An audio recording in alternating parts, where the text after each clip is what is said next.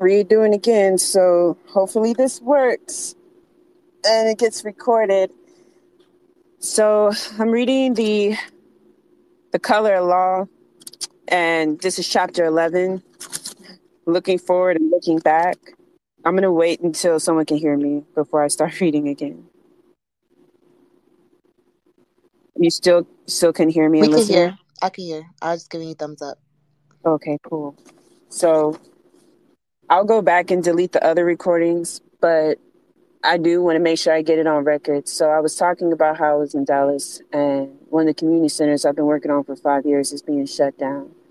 And also to a brother that I went to Job Corps with when we were like teenagers and got kicked out together, literally is on SHRM and battling drug addiction and down bad.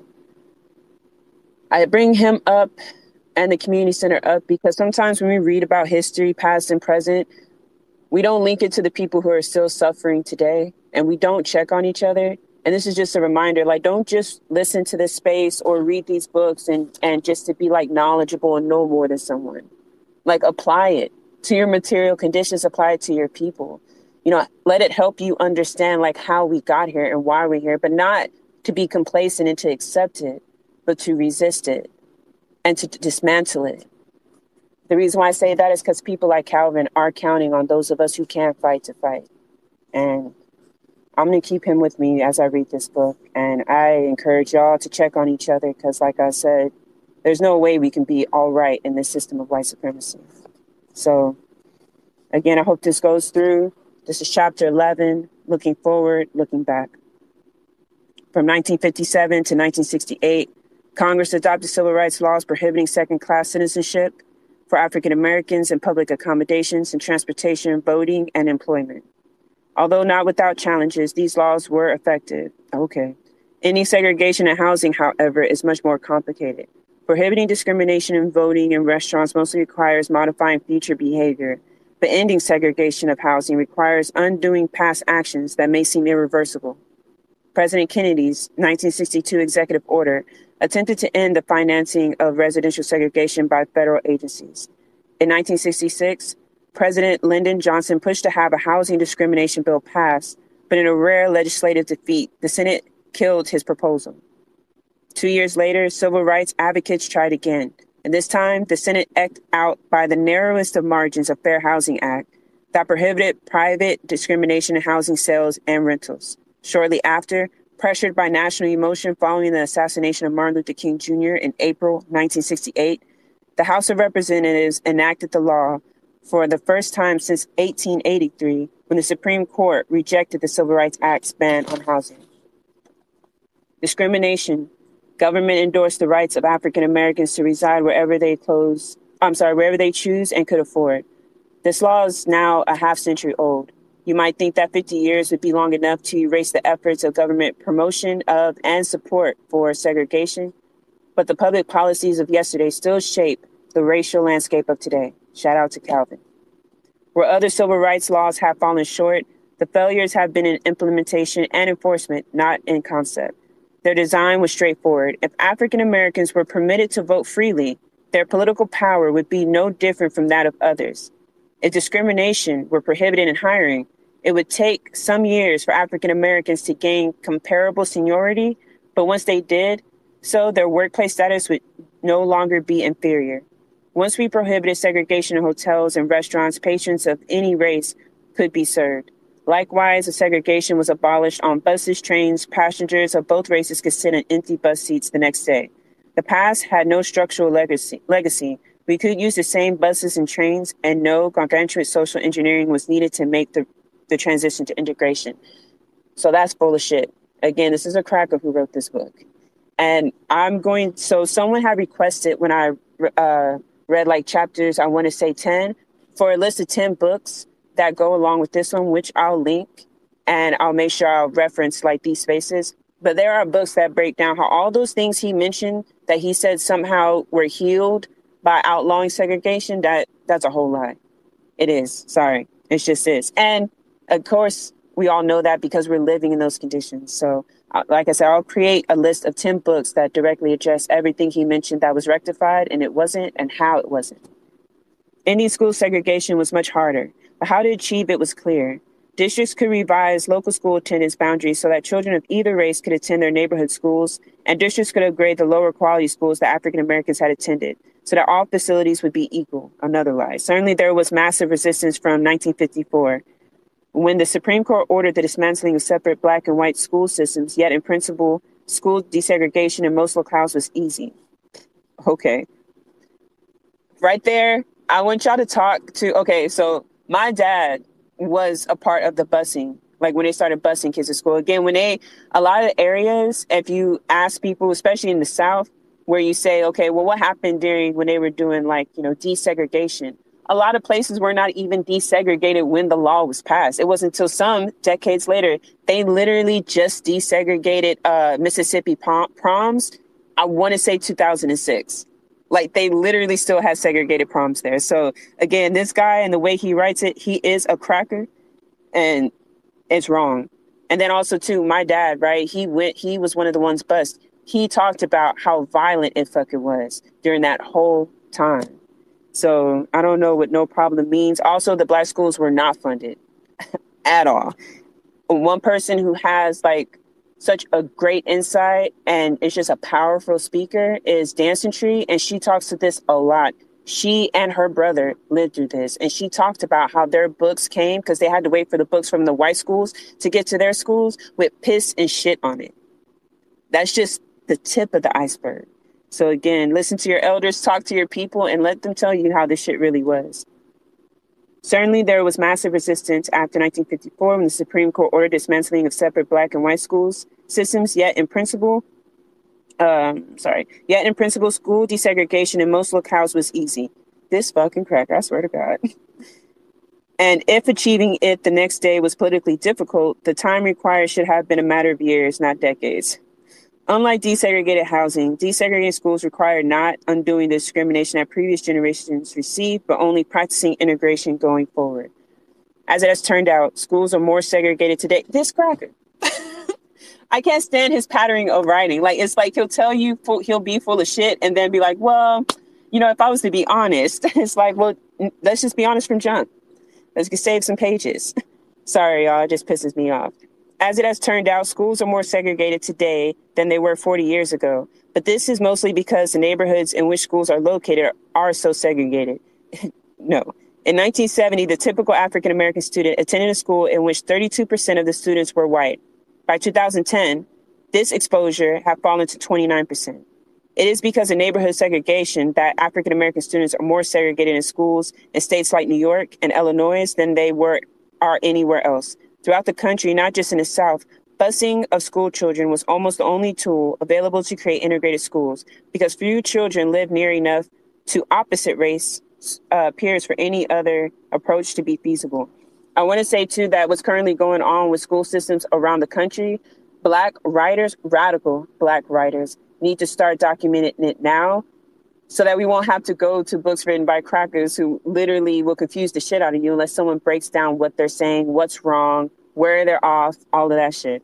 So I hope people who, even if you've never written before, this is literally a call to action in the times we find ourselves, that whatever talents you have, use it to make sure the truth is told and that people can use it to overthrow the system that is oppressing all of us. We're housing, yet unlike the progress we anticipated from other civil rights laws, we shouldn't have expected much to happen from a Fair Housing Act that allowed African Americans now to resettle in a white suburb. Moving from an urban apartment to a suburban home is incomparable more difficult than registering to vote, applying for a job, changing seats on a bus, sitting down in a restaurant, or even attending a neighborhood school. Residential segregation is hard to undo for several reasons. Key list. Parents' economic status is commonly replicated in the next generation. So once government prevented African Americans from fully participating, parents' economic status, African Americans fully participating in mid-century free labor market, depressed incomes became, for many, a multi-generational trait. The value of white working and middle-class families, suburban housing, appreciated substantially over the years, resulting in vast wealth differences between whites and blacks that help to define permanently our racial living arrangements. Because parents can bequeath assets to their children, the racial wealth gap is more persistent down through the generations than income differences. Another point he says for the reason why it was so hard. We waited too long to try to undo it. By the time labor market discrimination abated sufficiently for substantial numbers of African Americans to reach for the middle class, homes outside urban Black neighborhoods had almost become unaffordable for working and lower class, middle class families. Once segregation was established, seemingly race-neutral policies reinforced it to make remedies even more difficult. Perhaps more pernicious has been the federal tax code's mortgage interest deduction, which increases subsidies to higher-income suburban homeowners while providing no corresponding tax benefit for renters. Because de jure policies of segregation ensured that whites would more likely be owners and African Americans more likely be renters, the tax code contributes to making African Americans and whites less equal despite the code's purportedly non-racial provisions. Contemporary federal, state, and local programs have reinforced residential segregation rather than dismissed it. Federal subsidies for low-income families' housing have been used mainly to support those families' ability to rent apartments in minority areas where economic opportunity is scarce, not in integrated neighborhoods. Likewise, developers of low-income housing have used federal tax credits mostly to construct apartments in already segregated neighborhoods. Even half a century after government ceased to promote segregation explicitly, it continues to promote it Even half a century after government ceased to promote segregation explicitly, it continues to promote it implicitly every year, making remedial action more difficult. So those are the reasons that the author lists why it was so hard for desegregation in housing to work. Again, I'll list the 10 books that says otherwise. From the end of World War II until about 1973, the real wages and family incomes of all working and middle-class Americans grew rapidly, nearly doubling. African Americans, however, experienced the biggest growth toward the end of that period. In the 1960s, the income gap between them and white workers narrowed somewhat. The incomes of African American janitors and white production workers grew at the same pace, and the gap between them didn't much narrow, but African Americans, who previously would have been employed only as janitors, were hired as production workers, and they made gradual progress into better jobs in the skilled trades, at least in unionized industry. African Americans remain mostly excluded. However, from highly paid blue-collar occupations to construction trades, for example, and most government jobs, teaching the federal civil service, state and municipal government, but not in all. African Americans made progress. They were hired in city sanitation departments, for example, but rarely as firefighters.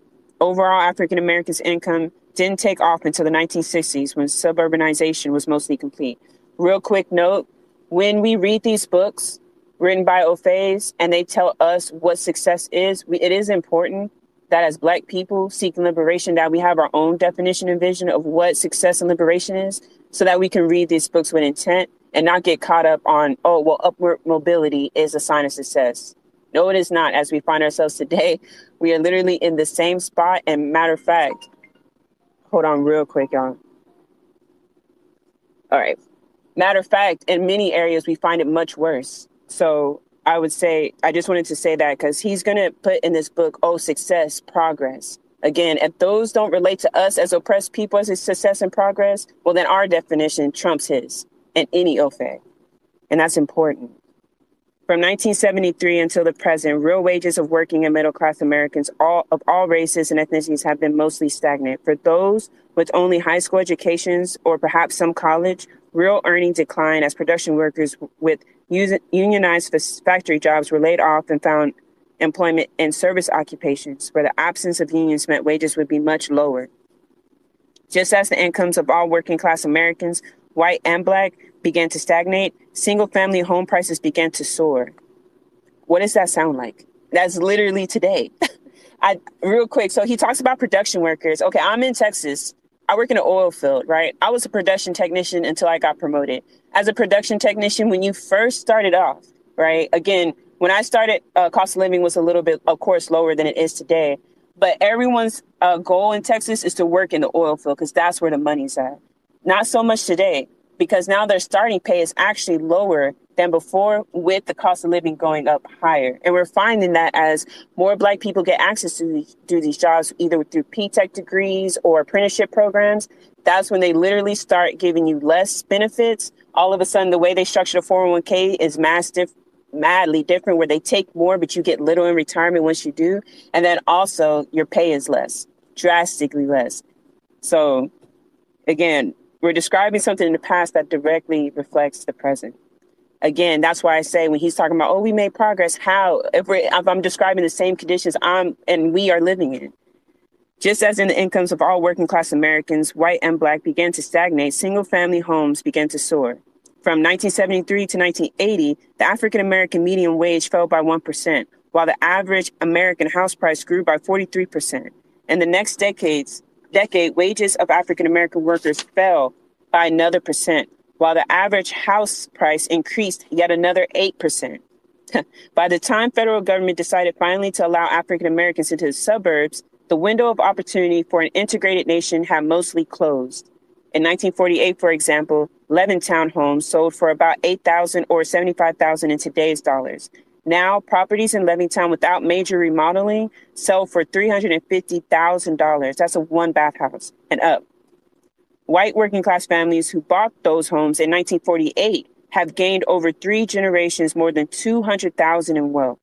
Most African American families who were denied the opportunity to buy into Levittown or into the thousands of subdivisions like it across the country remained renters, often in depressed neighborhoods, and gained no equity. Others bought into less desirable neighborhoods. Vince Merriday, who helped build Levittown but was prohibited from living there, bought a home in the nearby almost all-black suburb of Lakeview.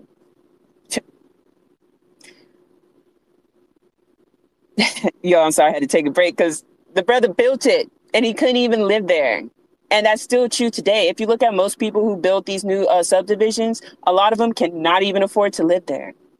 Sick shit that we just think is normal. It remains 74% African American today. His relatives can't say precisely what he paid for his Lakeview house in 1948, but the Levittown being the least expensive, best bargain of the time, it was probably no less than $75,000 he would have paid in Levittown. Although white suburban borrowers could obtain BA mortgages with no down payment, Vince Merriday could not because he was African American. He would have had to make a down payment probably about 20% or $15,000. One-bath homes in Lakeview currently sell for $90,000 to $120,000. At most, the Merriday family gained $45,000 in equity appreciation over 3 generations, perhaps 20% of the wealth gained by white veterans in Levittown. Making matters worse, it was lower middle-class African-American communities like Lakeview that mortgage brokers targeted for subprime lending during the pre-2008 housing bubble, leaving many more African-American families subject to default and foreclosure than economically similar whites. I just want to stop right there because last time I brought this up and I described how this still happens today, people that I've talked to are literally losing their homes because of this. And then I left it at that. And I was thinking as I was driving later on that day, I was like, well, shit, if you identify a problem, what have I done to organize to solve it? And to be honest, nothing. So I am going to start gathering those people. And again, through other information we have and how this is wrong, and start organizing in a way to directly address how Black people are being targeted. I'm in Houston, so that's where it's going to start for me. And how they're being targeted by the same predatory loans that they supposedly said was illegal is still in effect today. And people are losing their homes at rapid rates right now as we speak.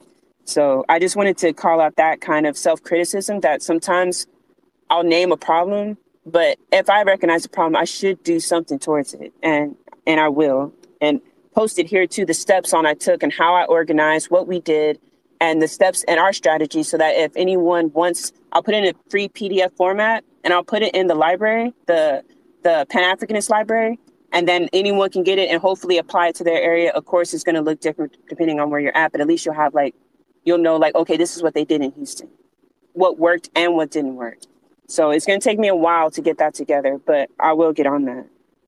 70 years ago, many working and lower middle class African American families could have afforded suburban single family homes that cost about $75,000 in today's currency with no down payment. Millions of whites did so. But working and lower middle class African American families cannot now buy homes for $350,000. And that's literally the average of how much homes cost in Houston, bro. It's sick. And more without down payments of 20% or 70%. And again, these housing prices, because there's a lot of YouTube and get quick rich schemes that are promoting like buy a house, buy a house. What they don't tell you is that your mortgage isn't the only thing you got to worry about, especially in these loan contracts that they're targeting Black people with, especially in Texas, is the read your fine print. It'll have like, let's just say they'll say your mortgage is $1,500 a month. The following year, though, is when all the fees apply. That literally doubles it. And that's literally how people that I know are losing their homes right now. And after missing like one or two payments at that. With no down payments, millions of, oh, I'm sorry. In the Fair Housing Act of 1968 prohibited future discrimination, but it was not primarily discrimination, although this still contributed, that kept African Americans.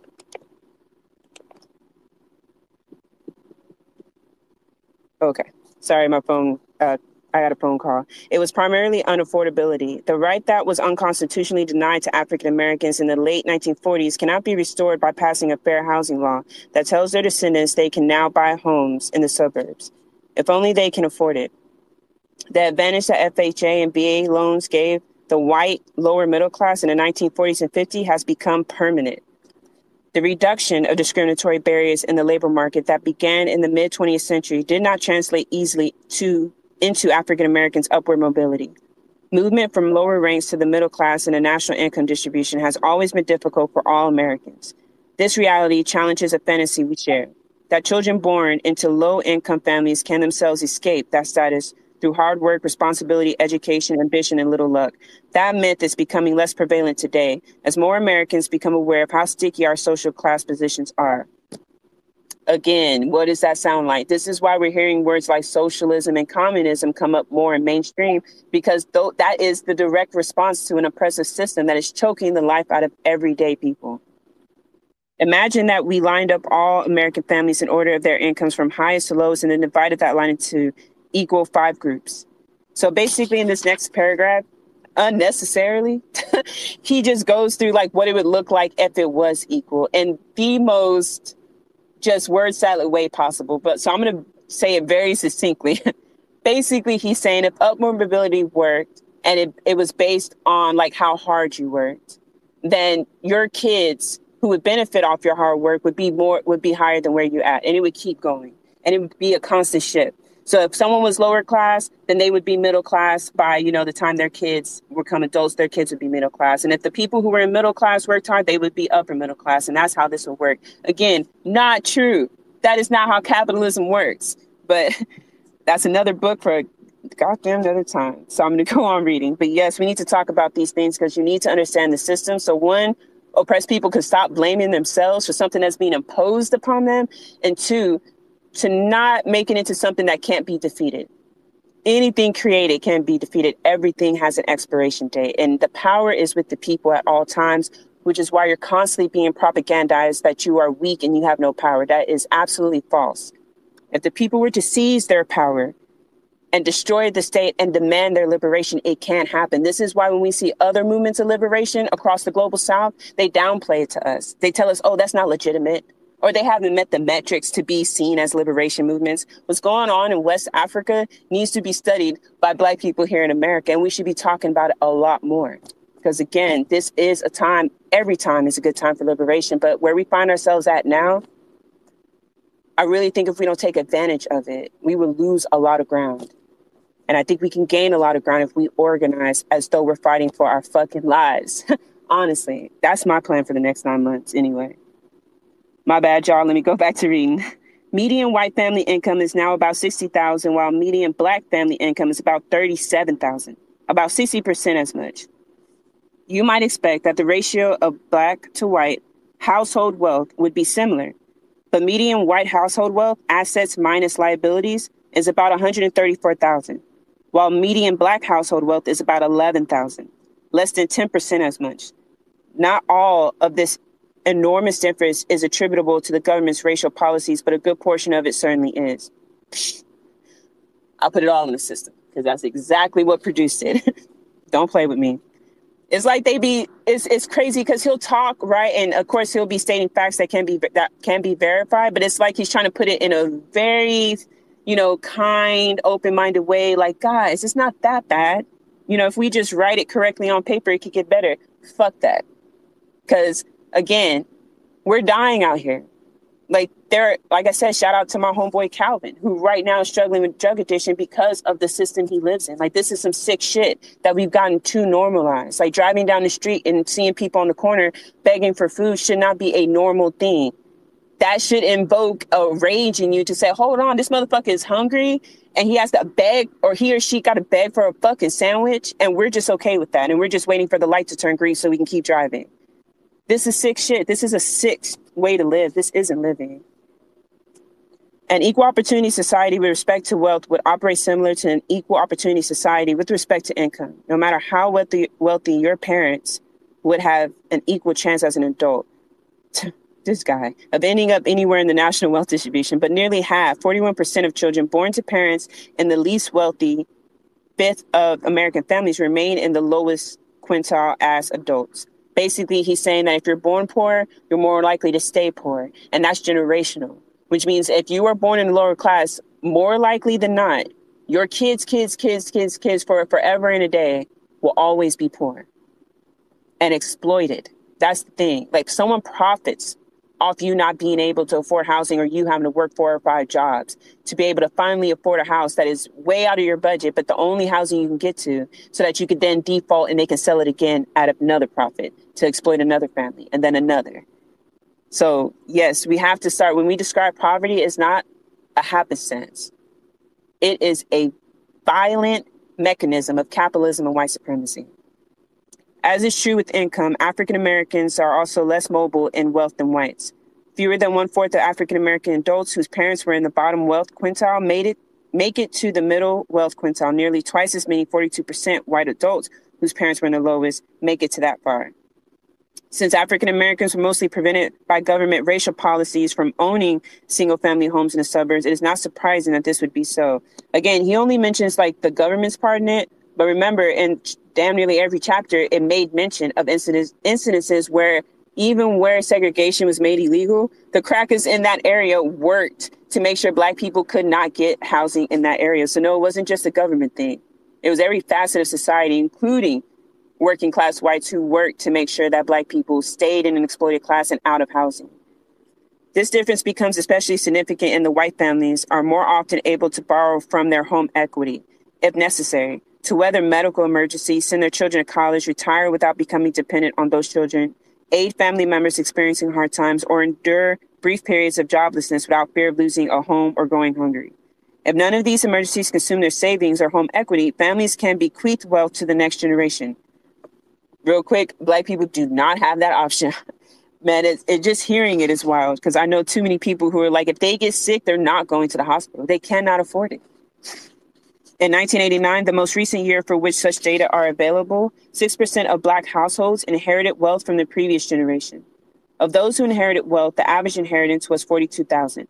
4 times as many white households, 24%, inherited wealth, and the average inheritance was $145,000.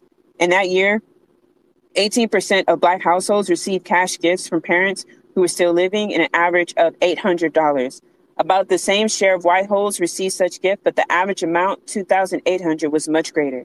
This, too, is a consequence of government's 20th century racial policy in housing and income. Let me grab some water real quick. And on these recordings, y'all are going to hear me say it about 11 million times. The only logical solution is literally revolution. One reason low-income African Americans are less upwardly mobile than low-income whites is that low-income African Americans are more likely to be stuck for multiple generations in poor neighborhoods. Patrick Sharkley, a New York University sociologist, analyzed data on race and neighborhood conditions and reported his findings in a 2013 book, Stuck in Place. He defines a poor neighborhood as one where 20% of families have incomes below the poverty line. In 2016, the poverty line was about $21,000 for a family of 3. In a neighborhood where 20% of families have incomes below poverty, many more families are likely to have income just above it. Notwithstanding the government's official poverty line, most of us would consider families to be poor if they had incomes that were below twice that line. $42,000 for a family of 3. The federal government itself considers school children whose family incomes are nearly twice, 185%, the poverty line, to be too poor to pay their own lunches without subsidy. Real quick about school lunches. So whenever I bring up school lunches, I like to remind people that you can go to your local school and pay the debt of school lunch if you have the resources to do so. I would encourage people just for fun, if you have like neighbors that y'all are cool with, which we should know our neighbors. That's important. But your friends or your neighbors or people you're close to, if y'all do a crowdfund to get these kids' school lunches paid off, that's the least we can do to make sure these kids have meals. Because I remember when I was a kid, bruh, the only time I ate is when I went to school. And if I didn't have the money, they did not have no problem telling me I'm not getting lunch. So yes, let's start thinking of little things like that. It's not even little. That's major, especially to someone like me, because someone paid my lunch without even knowing that it was me directly getting impacted. I'm able to be just as hateful of a face as I am today. Invest. But all jokes aside, no, don't give no tear, Neo. These old fays don't deserve no love. I'm literally reading down the list of how we're cut out of resources. If you want to share a tear for an old fay, get it together. But no, real talk though. Consider that. Think of your local school and say, man, I wonder if I can put $100 towards lunch or something. Or even if it's just 50, whatever you got. I encourage y'all to do that because kids like me benefit when you do. He defines a poor neighborhood as He finds that the young African Americans from 13 to 28 years old are now 10 times as likely to live in a poorer neighborhood as young whites. 66% of African Americans compared to 6% of whites. He finds that 67% of African American families hailing from the poorest quarter of neighborhoods a generation ago continue to live in such neighborhoods today. But only 40% of white families who lived in the poorest quarters of neighborhoods a generation or so still do. 48% of African American families at all income levels have lived in poor neighborhoods over the last 2 generations, compared to 7% of white families. If a child grows up in a poor neighborhood, moving up and out to a middle-class area is typical for whites, but an aberration for African Americans. Neighborhood poverty is thus more multi-generational for African Americans than it is for whites. And more episodic for whites.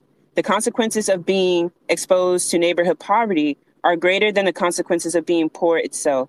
Children who grew up in poor neighborhoods have few adult role models who have been educationally and occupationally successful. Their ability to do well in school is compromised from stress that can result from exposure to violence. They have few, if any, summer job opportunities. Libraries and bookstores are less accessible. There are fewer primary care physicians. Fresh food is harder to get. Airborne pollutants are more present, leading to greater school absence from respiratory illness. The concentration of many disadvantaged children in the same classroom deprives each child of the special attention needed to be successful. All these challenges are added to those from which poor children suffer in any neighborhood. Instability and stress resulting from parental unemployment, fewer literacy experience when parents are poorly educated, and more overcrowded living arrangements that offer few quiet corners to study, and less adequate health care, all of which contribute to worse average school performance and, as a result, less occupational success as adults. So all those things he listed is very much true, but I also want to talk about the violence in the school systems that the kids also have to face on top of all this shit. Again, the presence of SOR officers, which is just cops that they put in the school to police kids. You're walking to homeroom and you got to see a fully armed police officer like you're in a jail cell. And you committed no crime than being born black and trying to go to school to learn how to read. And we think this shit is fucking normal. Certainly some children overcome these difficulties. They shouldn't fucking have to. But the average child living in a poor household is less likely to escape poverty as an adult. And the average child living in a poor household in a poor neighborhood is even less likely to do so. The cycle can be broken only by a policy as aggressive as that which created ghettos and concentrated poverty in the first place. So among the many things I disagree with this cracker about, no, the only way to get out of this is literally to dismantle capitalism, because everything he describes is literal capitalism, how it functions. This isn't mistakes by the system. This is a system working as it intended. Because Americans vary greatly in their economic and social circumstances, any government program will affect different Americans differently, even if, on its face, the program treats all alike. A sales tax, for example, applies equally to all, but will be more of a burden to a lower income consumer than to higher income ones. The legal jargon for this is that it has The legal jargon for this is that it has a disparate impact on different groups. In a society where everyone's situation is different, disparate impacts are unavoidable, but we can try to minimize them. In the case of sales tax, by exempting grocery purchases. Once de jure segregation was established, African Americans and whites were not affected similarly, but subsequent racial neutral policies. Real quick too, I know many of y'all know, but being poor is fucking expensive. That's another thing they don't harp on enough. Being poor is so fucking expensive. Like for shoes, for example, if you can only afford the cheap shoes that were poorly made, you have to keep rebuying those shoes because they tear apart easily. Like that shit that adds up. Like everything that you have access to as someone designated to poverty is all shit that's not meant to last at all, including the houses. Like if you look at the way housing is built today in America, they are literally built to deteriorate on purpose so that you have to keep going to Home Depot and buying expensive shit like lumber that keeps going up every fucking year. That makes it damn near impossible to keep your house up. Y'all, y'all already know I'm a communist, so I'm gonna be shitting on capitalism all throughout these little spaces, just letting you know. Once de jure segregation was established, African Americans and whites were not affected similarly, but subsequent race neutral policies. The Fair Housing Act prohibits housing programs who disparate impact on African Americans, reinforces their segregation, unless the programs have a legitimate purpose that cannot be accomplished otherwise. But the Fair Housing Act does not prevent disparate impacts from others, non-housing programs that build on pre-existing residential patterns. Unlike the activities that compromise de jure segregation, these programs need not have the intent of harming African Americans, although sometimes they may, but they do harm nonetheless. I'm going to finish reading his paragraph, but what you're hearing is apologia, just so y'all know. Several seemingly race-neutral programs have reinforced the disadvantages of African Americans that were initially created by race-conscious housing policies. Okay. See, that's why sometimes researching history can be so exhaustive, because you have to be discerning like this. So he goes on with this apologia, saying like basically these laws were put in place with a good heart. Remind you, in the previous chapters we read, he literally states that they were not. He's like, nah, they were put in place because we wanted Black people to be oppressed. You'll see him flip-flop like this all throughout the book. Again, that's why it's good to keep in mind who the author is. Their intentions are not the same as ours. So, again, let's keep going. Along with the mortgage interest deduction, another policy that on its face is race neutral but has discriminatory effect is our national transportation system. We have invested heavily in highways to connect commuters to their downtown offices, but comparatively little in buses, subways, light rail to put suburban jobs within reach of African Americans and to reduce their isolation from broader community. That's another example in which this cracker flip-flops. Because in the previous chapter, he talked about, rightfully, that how highways were built to demolish and displace African American housing and African Americans. Like he goes into detail and he cites like the ordinances, the laws, the businesses, the mayors, and everyone involved and who did it. Literally in this chapter, he's like, oh, they built it so they can get to work. Crackers, I swear to God. But yeah, just wanted to let y'all know. Let's see. And then he does accurately state how like African Americans were kept on the outskirts, farther away from factory jobs, so that would be more difficult for them to get to work. Adding just another burden on compounded burden of just trying to exist in a fucking oppressive system that is choking the life out of people. Yet we keep trying to rationalize it. Burn it down, y'all. Although in many cases, urban spurs of the interstate highway system were unconstitutionally routed to clear out. You know what? Let me just keep reading what this crack is saying. Although in many cases, urban spurs of the interstate highway system were unconstitutionally routed to clear African Americans away from white neighborhoods and businesses. That's why I don't understand why he flip-flops so much. He'll say one thing and then say, well, it's such a waste of time.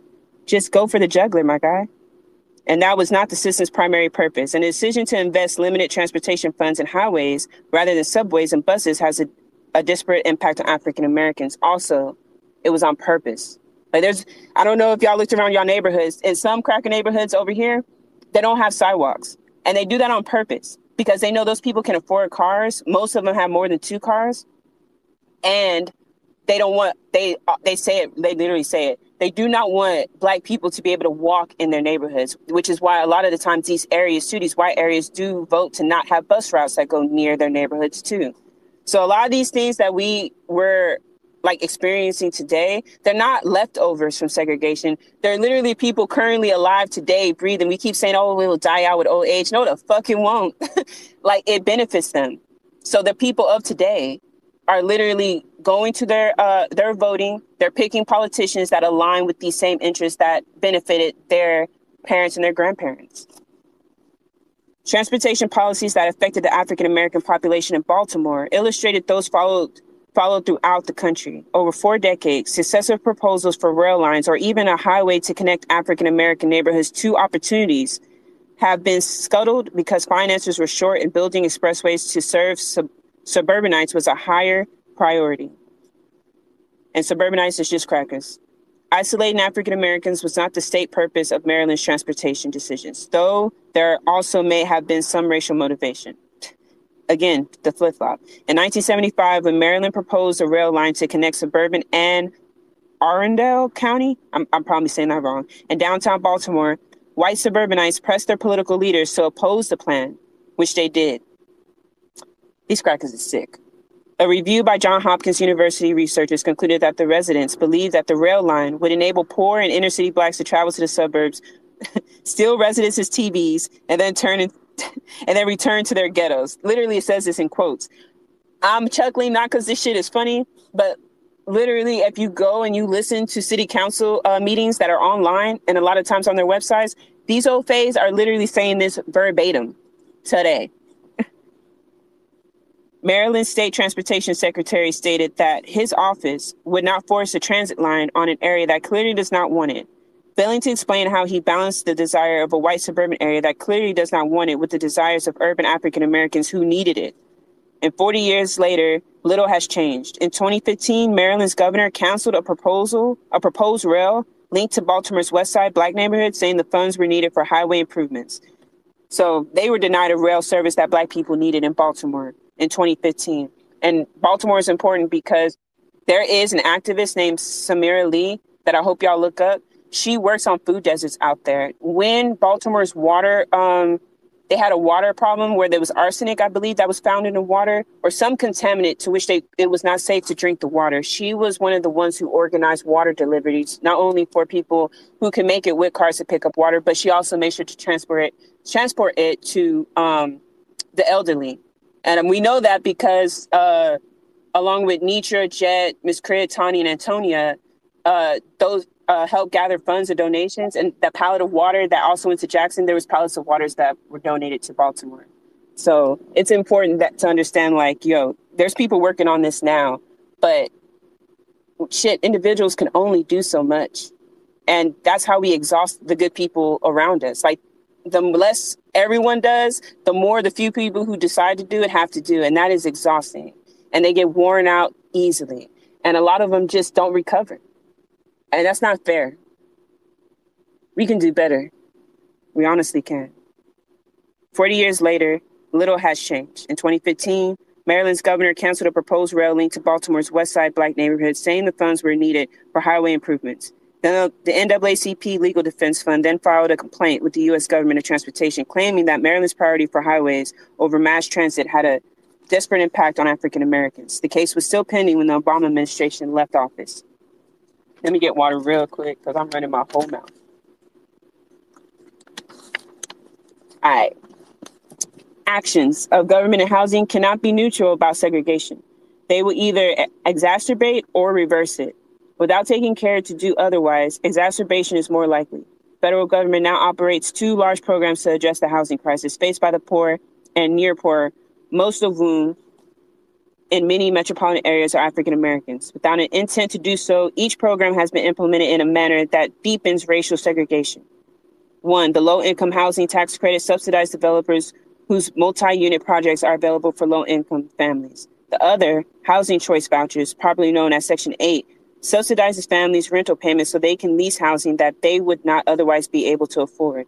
In the tax credit program, communities can veto developers' proposals, something that officials in middle-class areas don't hesitate to do. Many policymakers urge developers to build in already segregated neighborhoods in the hope, usually a vain one, that their projects will revitalize deteriorated areas. Developers themselves also prefer to use tax credits in low-income neighborhoods because land is cheaper and it's easier to market new apartments to renters in the immediate vicinity. There is less political opposition to additional housing for minorities and lower-income families. These conditions ensure that the tax credit projects will have a disparate impact on African Americans, which means a negative impact, reinforcing neighborhood segregation. An analysis of all tax credit unions nationwide completed through a 2005 found that about three-fourths were placed in neighborhoods where poverty rates were at least 20%. In the Section 8 program, landlords in most states and cities can legally refuse to rent to tenants who use housing vouchers, although a few jurisdictions prohibit such discrimination. The voucher amount is usually too small to allow for rentals in middle-class areas. A family that receives a voucher may find that the only way to take advantage of it is to move to a neighborhood even more segregated than the one where they are already living. As a result, few families with children who use Section 8 vouchers rented apartments in low-poverty neighborhoods in 2010, while over half rented in neighborhoods where the poverty rate was 20% or more, including some who rented where poverty was extreme, 40% or more. Where vouchers are used to rent suburban apartments, these apartments are frequently in segregated enclaves within otherwise middle-class suburbs. One of the books I'm going to put on the 10 recommended readings that go along with this one is called How Affirmative Action Was White. That's a good book that also covers in more detail some of these things. In 2008, Inclusive Community Project, ICP, a Dallas civil rights group, sued the state of Texas, claiming that the operation of the tax credit program had a negative impact on African Americans, violating the Fair Housing Act. In the city of Dallas, 85% of all tax credit units for families were in census tracts, where at least 70% of residences were minority. The ICP have been attempting to promote racial integration in the Dallas area by helping African American families with Section 8 vouchers find affordable apartments in predominantly white neighborhoods, but it was impeded because so many of the tax-subsidized family housing developments approved by the state of Texas were in heavily minority income areas. I just want to harp on real quick, when we read stuff like Black groups who tried to help Black people get housing, it's not that because they wanted them to live next to whites. That wording pisses me off. As it was just described, the areas in which Black people were made to live in, that they were only allowed to rent or buy in these areas, were so bad. I mean, you're talking about no adequate plumbing, sewer drainage from suburban neighborhoods would go into the Black areas. You're talking about living in just hell. And so what Black people were trying to get is what they deserve, access to good housing, but that was only reserved for whites. So just keep that in mind when you hear me say that. Integration is not about being next to Ophase. It's about getting adequate housing that any human being deserves, and it's a human right. In June 2015, the Supreme Court ruled in the ICP case that the disproportionate placement of subsidized housing in neighborhoods that have been segregated by past government policies could violate the Fair Housing Act, even if the placement was not intended to intensify segregation. But the opinion written by Justice Anthony Kennedy also allowed that placing subsidized units to support the revitalization of deteriorating neighborhoods could also be legitimate. Basically, that cracker tried to say that, well, if we build Black housing or housing to Black people in bad areas, that can help that area. It's like, that's not what the result is. And you know that, you dirty ass snow roach. So it is not evident how much of a nationwide push towards desegregation will result from the ICP case. Gentrification of private housing in urban areas, redevelopment projects, and highway routing have forced low-income and minority families to search for new accommodations in a few inner ring suburbs that are in transition from white to, messed up, y'all, my bad. Oh, okay. Gentrification of private housing in urban areas, redevelopment projects, and highway routing have forced low-income and minority families to search for new accommodations in a few inner ring suburbs that are in transition from white to majority minority. So I want to touch on this. I'm going to say that this is me just sitting and meditating on the conditions of the world, right? So I was thinking about tiny homes. Now, when tiny homes was getting really popular and shit, I thought about it. I was like, okay, so maybe this can be something that could be used for people who don't have access to housing, a little bit more affordable, something I can crowdfund for. What I started noticing, though, and what I was thinking about, I was like, wait a minute. If we think about times of segregation in which we were kept like 3 families to a house because we weren't allowed access to housing that was reserved and built for white folks. And even though they were empty, would not sell to us, but will only like regulate us to an area that only has, say, 15 houses. And then, you have all these new families coming to work in the factories because of the war. And that's where the jobs were at. Now have to double up in housing. What I'm trying to say is I find it very peculiar, and I'm going to sit more and write and research about this, that tiny homes are being pushed as like some answer to houselessness, and also saying like, oh, lighten your carbon footprint. The shit that comes from capitalism and white supremacy, they oftentimes tell us it's us that we need to fix. Like climate crisis and like the way the environment is polluted. Military industrial complex is responsible for a lot of the pollution, but yet they would tell you to drink out of like a certain kind of straw, and that's supposed to make a dent. Shit like that pisses me off because we buy into it because we're hit from all sides, so we don't have time to sit down and think. What I'm trying to bring up about this tiny homes things is that it's like they're kind of getting us used to being in very small, cramped quarters, but using like a way of saying like, oh, well, this is new and trendy and, you're lightening your carbon footprint. Meanwhile, if you look at the pricing of those tiny homes, they have gone up exponentially.